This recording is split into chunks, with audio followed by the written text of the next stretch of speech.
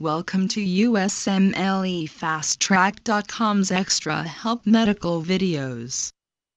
Atypical hyperplasia of the breast. Atypical hyperplasia is a precancerous condition that affects cells in the breast. Atypical hyperplasia describes an accumulation of abnormal cells in a breast duct or lobule.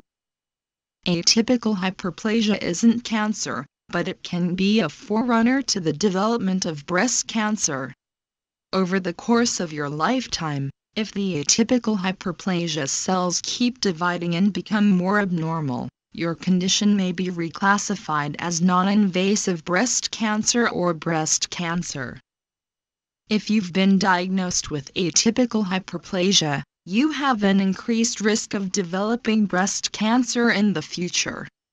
For this reason, doctors sometimes recommend more frequent breast cancer screening and careful consideration of medications and other strategies to reduce breast cancer risk.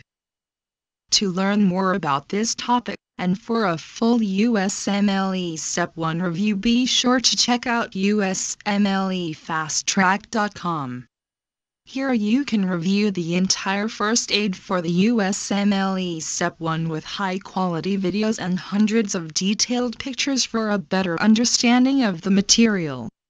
So to learn from the best review book, check out USMLEFastTrack.com.